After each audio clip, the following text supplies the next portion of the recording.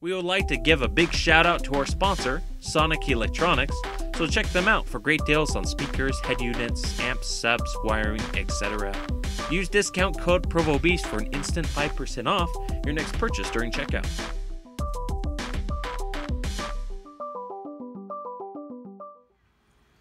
ProvoBeast do another install today. Today we're doing a amplifier and subwoofer install on this 2013 Chevy Cruz. We're going to show you within this installation how to run all the wiring needed for the amplifier and really getting everything set up inside the trunk. So first things first, what we're going to do is run our power wire from our battery area to the trunk area to our amplifier. Okay, here we are in the engine bay. Now our battery is up front here on this Cruze. A couple of options here. You can actually attach your power wire right to the main stud here on the battery positive terminal, or you can go right to this stud here as well. Make sure you are in front of both fuses. We don't want to put more amperage load on those factory fuses. So either this stud or that.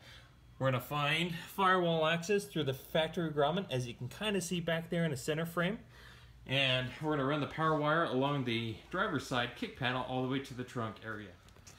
Alright, here under the steering column, what we've done is pushed our wire all the way through. Now what we also connected to our coat hanger is our power wire, and we wrapped it in tape. We put a little WD-40 on the rubber up there so that when we pull this wire through, it'll slip through with ease. Give it a good tug. There it goes. Okay, on the other end of things, as you can see, we pulled this wire right on through. We're going to give ourselves plenty of length.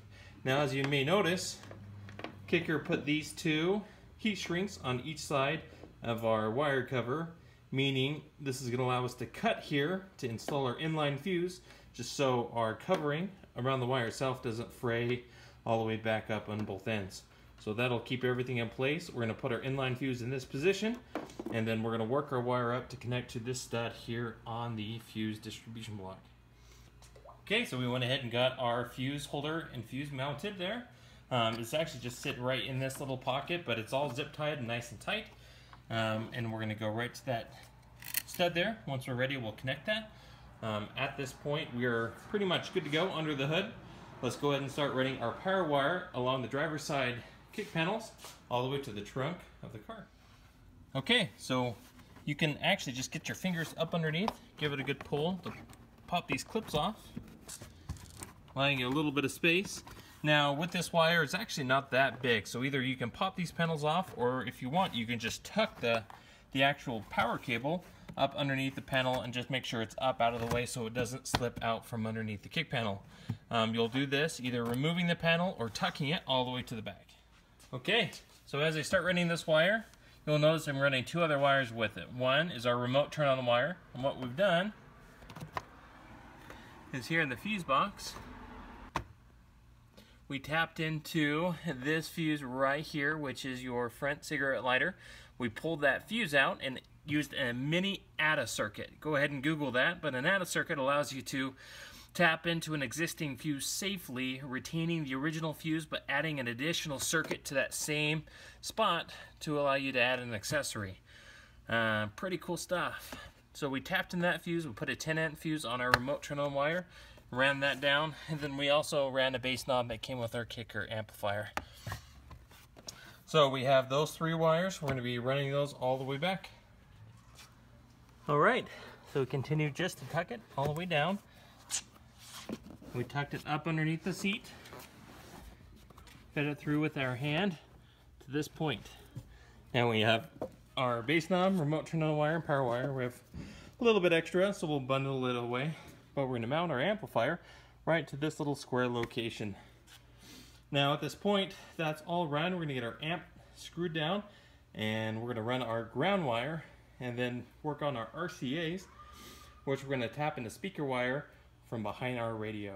Alright, so we went ahead and mounted our amplifier in this location, and as you can see right on the back of the seat, it'll clear the back opening as the seat shuts. Now we pulled back our carpet here and cleaned off the paint because we're going to put a nice bolt in that location. We're going to go ahead and get our ground mounted to that point and then run our ground along with the power wire to the amplifier. Alright, so we went ahead and hooked up our power, our ground, our remote turn on wire, and our speaker wire, which will run over to the trunk area for the sub.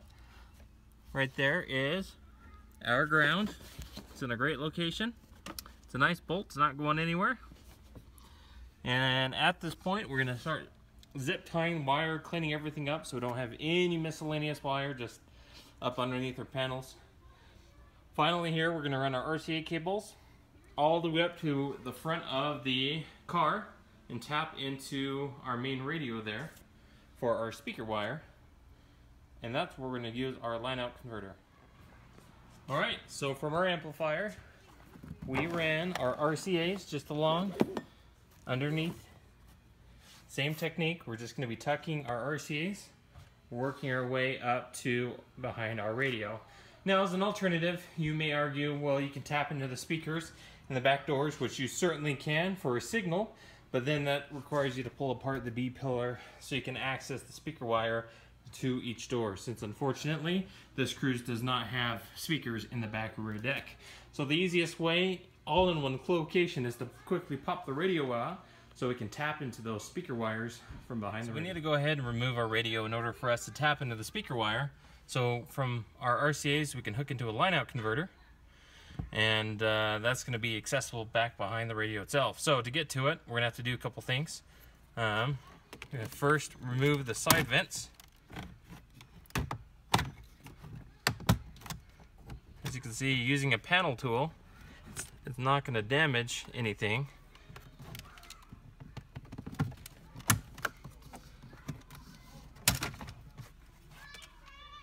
So now we're going to move the trim bezel up and around the gear shift.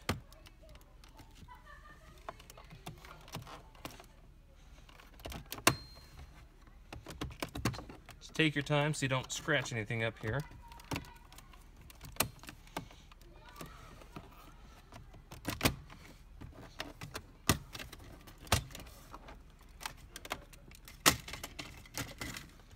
Okay, next thing here is we're going to have 4 screws, 1, 2, 3, 4, 9/32. Go ahead and remove those. You're going to have to also remove the 2 screws on our little pocket down below.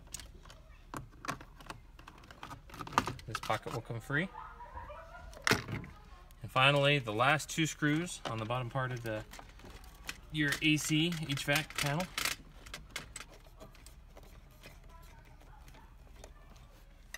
Okay, using the panel tool, go ahead and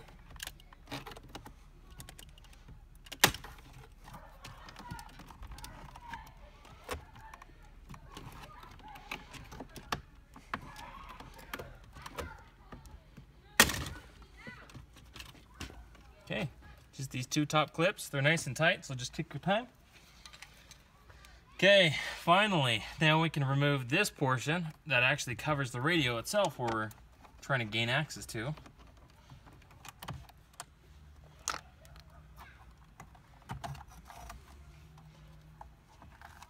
We're gonna have 1, 2, 3, and 4.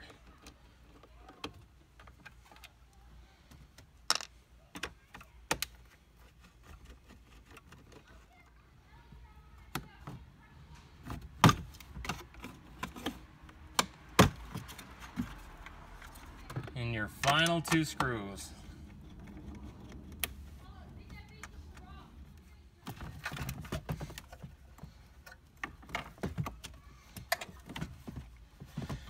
Now really our purpose by pulling this radio out is so we can tap into our speaker wire outputs on the back here. Now it's in this main harness.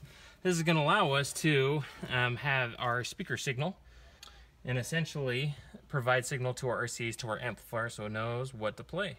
Alright, so we pulled our main harness out, and the 4 wires that you'll need to tap into for a line out converter are blue and brown blue, and yellow black.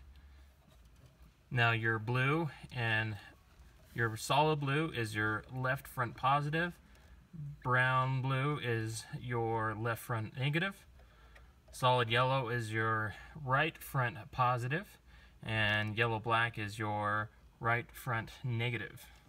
So you're going to hook your line out converter into those 4 wires, hook your RCA cables into that line out converter, and then we're going to reassemble the dash.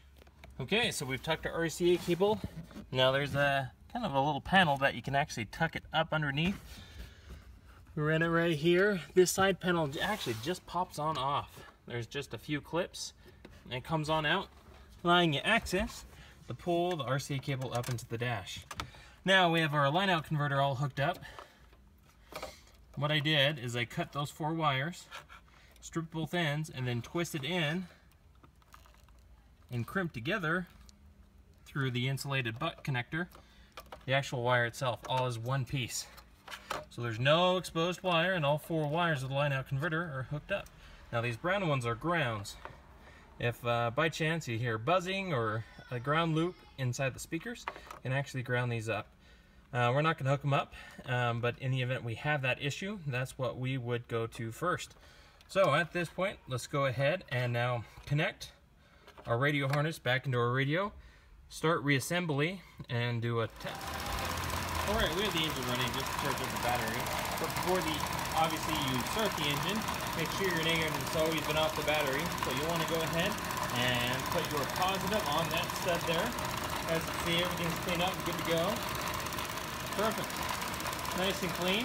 So we can go ahead and shut the hood, clean up in the trunk, make sure the center console's all back together, and we're just about done. Okay, so go ahead and get everything plugged back in, but don't quite reassemble until you test everything to ensure the amplifier is working. Once you've done so, go ahead and reassemble in reverse order as the way we pulled it apart, and go from there.